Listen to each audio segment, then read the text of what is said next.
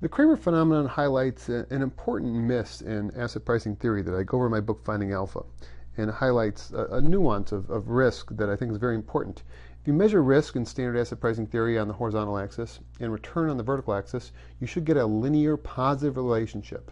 That's what any risk model says. Expected return is going to be equal to some constant, some zero beta risk-free asset return, and it's going to be added by this risk loading, a beta, and then the price of that risk loading, which in the CAPM is simply the equity premium.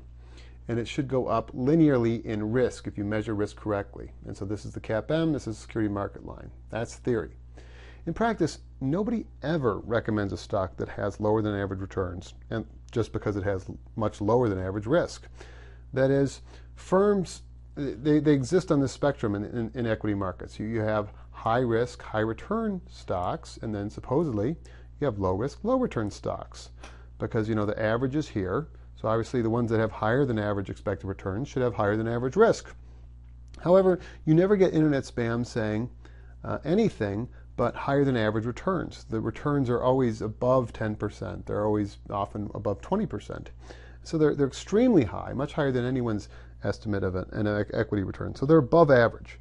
But in equilibrium, there are just as many these low returning stocks. So why doesn't anybody ever say, you should buy this stock here because it has lower than average return, but it has an even much lower risk?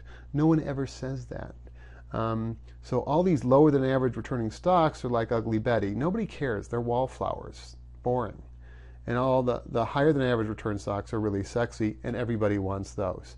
So this assumption is contrary to what we see in practice, and it's one of the many other dimensions in which traditional asset pricing theory fails. And of course, I go over more of these in my book, Finding Alpha, or you can check out my videos. Thanks.